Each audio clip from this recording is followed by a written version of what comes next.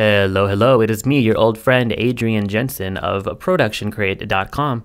Today we're going to be working on this cool heads-up display effect. It's been used a lot lately in a lot of different types of movies, spreading a wide variety of genres. For example, let's name a few. It was in Iron Man, it was in Iron Man 3, it was in the Avengers, it was in that other Avengers. Oh, Iron Man 2. Yeah, it's been in the media lately. To make this work, we're going to make use of this one weird trick. Buju hates us. If that doesn't pique your interest, I don't know what will.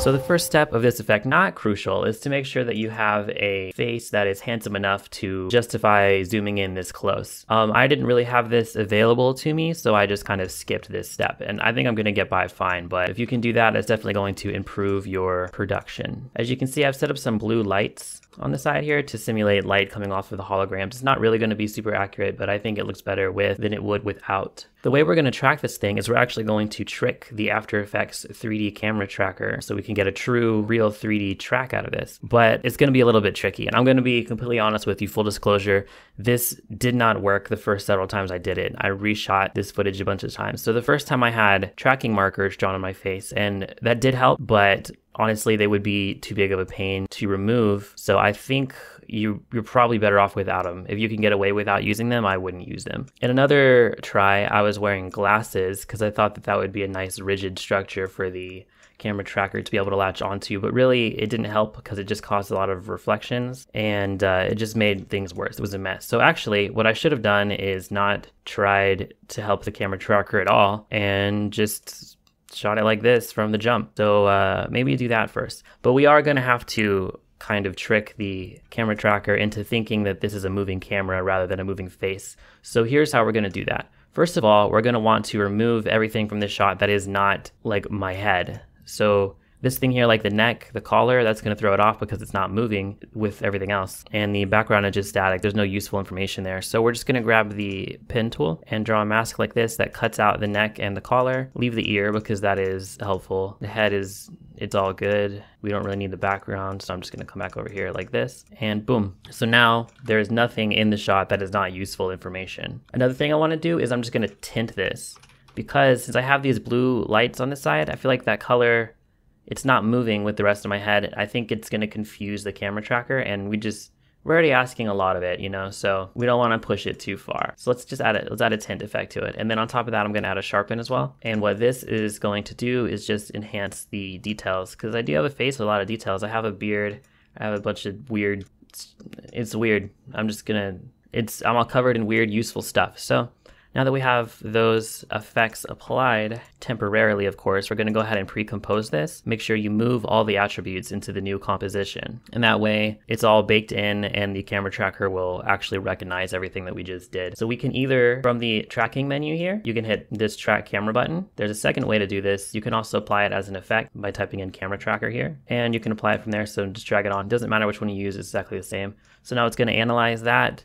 This might take a while because it is a confusing shot for the computer. But what I recommend is right off the bat in this advanced tab, you're going to want to change the solve method to a typical mode, because otherwise your camera tracker might get confused and assume that it's mostly flat or a tripod pan, and you're going to get 3D points and 3D motion from your camera, but it's not going to look 3D. We really want a typical solve, so we're just going to force it to do that. There's also this detailed analysis button.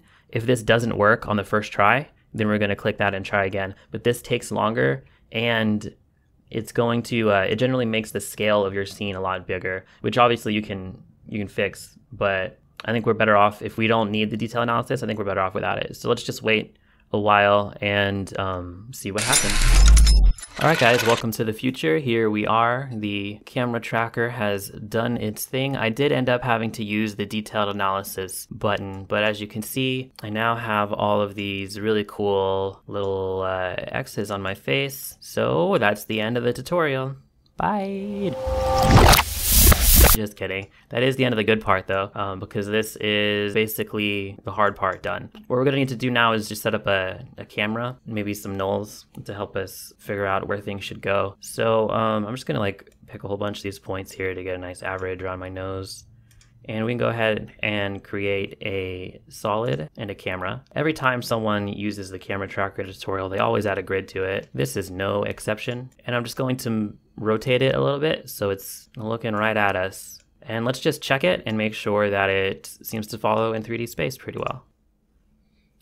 Awesome, that is really cool. This is just great. So actually we can go back into the footage itself and we can delete this mask, or we'll just maybe disable it, change it to none so that it doesn't actually still do anything. Now this is really dramatic looking. I'm going to make this my Facebook profile picture, but we don't want that look for what we're doing here. So I'm taking off the sharpen and I'm taking off the tint. And here we are with the grid on our face, which actually we don't need. I'm going to turn it off. We have the camera. We got what we came here for. So now what we want to do is pop over to this little website. I don't know if you heard it. It's called ProductionCrate.com. And on this website, you can actually download some pretty sweet assets to use in your pretty sweet videos. So we're going to do that. In the video section here, we're going to go to sci-fi, and boom, there's a bunch of cute little holograms in here. And we're just going to download some of them. I want this one. I want this one. This one. Once you've got those imported into the project, all we need to do is basically drag and drop them in. It's really easy. So I'm going to start with this one here, circle number 4. We're going to make it 3D, and let's just see how it's looking. It looks like it jumped into a pretty good spot already. That's kind of exactly where I wanted it. I just need to rotate it a little bit so it's kind of facing us a little better. Scale looks good already. Move it forward just a little bit. Cool. And don't concern yourself with the color at this point. We are going to take care of that later. So I'm just going to grab another circle, bring it in, make it 3D. And if you hold down Shift and parent it to something else, then it will jump to the exact location. So that'll help us line it up easier. And then I'm just going to move this forward, scale it down. Now we have more of a 3D little aiming device here or whatever. So you can just bring in another one, just do it again. Maybe scale it down or up, just different. Move it forward or back, whatever. Just whatever, guys. I am not the boss of you. Just do what feels right. And now basically I'm just going to grab a whole bunch of these elements and just drop them in where I see fit. Here's one that I want to explain to you real quick. I'm going to just do it in a new composition. Whatever. This size is weird. I don't know why it came out like that. But we have this one called holographic HUD map.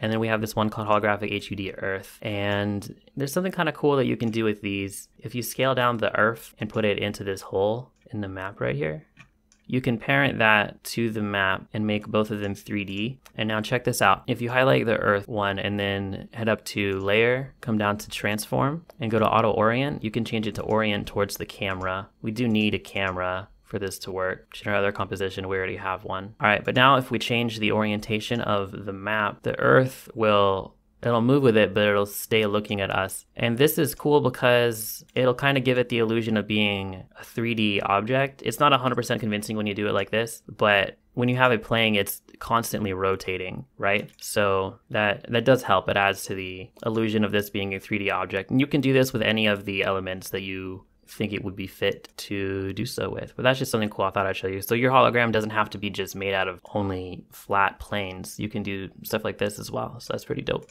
Generally, I find that it looks best to try to keep these elements kind of as close to your face as possible, unless they're supposed to stick out like the little aiming devices there. I'm changing the orientation of some of these to match kind of the orientation of my gorgeous bone structure. All right, that's something. So this is really crude. I don't actually think it looks very good, but it illustrates my point, my series of points. So what I'm going to go ahead and do now is I'm just going to grab everything except for the footage. So we need the camera, track solid. I guess we don't technically need that, but I'm going to use it. Track solid and all of the holograms. We're going to go up to layer and pre-compose those. Oh, another thing we can do, let's just pop into that real quick. This will look really cool. On the 3D camera, tracker camera, 3D camera, if you come down to camera options, you can turn on the depth of field. And it might not be the look I'm going for, but I think it looks really good, especially considering it's supposed to be an extreme close-up, you know? So you can change the aperture, the focus distance or whatever. The focus distance should probably be okay though, since the original solid we made is already on my face. But yeah, just a little bit of that. I think it's gonna look pretty good. So back in here, we have those holograms on their own separate layer now. And what I'm gonna do is I'm gonna change them to a screen transfer mode. And let's add some effects. So first off, I'm gonna add a tint to it, but I'm not gonna tint it all the way. I'm just gonna tint it a little bit. And now I also wanna add the VC Color Vibrance effect. This is a third-party effect. It is from Video Copilot, but it is freezies. So don't even worry, just go get it if you want it. If you don't, just don't. I'm gonna change this to blue. And this is gonna bring the color of our holograms all into, you know, a more blue range to make sense with the light that we have cast. However, I do still wanna keep some of the color that already existed in it. As you can see, there is a little bit there, but if you wanna add some more, just go to this vibrance section, twirl it down, and if you turn it down, that basically just blends it back in with the original color. Yeah, so we just need it like a little blue, right? And then I'm gonna add a glow as well, just regular stylized glow. And we need to bump that up. We can turn up the threshold, or turn down the threshold, I mean. And definitely turn up the radius. The intensity, it's kind of up to you. Just a big fat glow. All right, on the footage itself, it'll look better if we can turn off this camera tracker effect. We don't need that anymore. We can add ourselves like a curves effect to it and just kind of bring down the bottom end here. I think that'll look fine. Kind of make those holograms pop a little bit more. And we can go ahead and pre-compose both of those layers. I'm gonna scale this up and reframe it a little bit because it's kind of off center. And that gives us more of a zoomed in look anyway. And I'm also gonna simulate a little bit of lens distortion as if there's a camera really close to the face. So I'm just gonna add a new adjustment layer. And we're gonna put a bulge effect on it.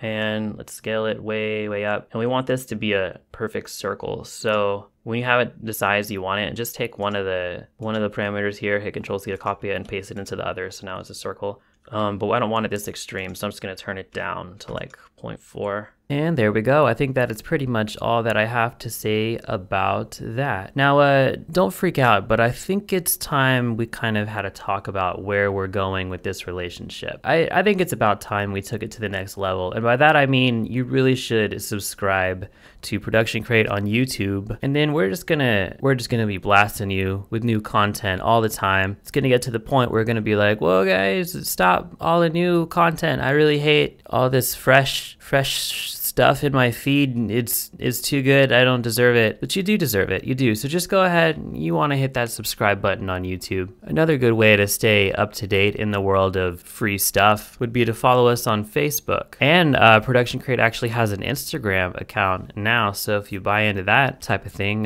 just check that out too. And if you want to tweet at me directly, you have my permission to do so. I'm happy to answer any questions you have or take any requests that you may have as well. And I think with that, I'm about ready to wrap it up. So I appreciate your sitting through this tutorial. Hope you had a good time. I had an amazing time, and I will see you sometime soon. Bye-bye.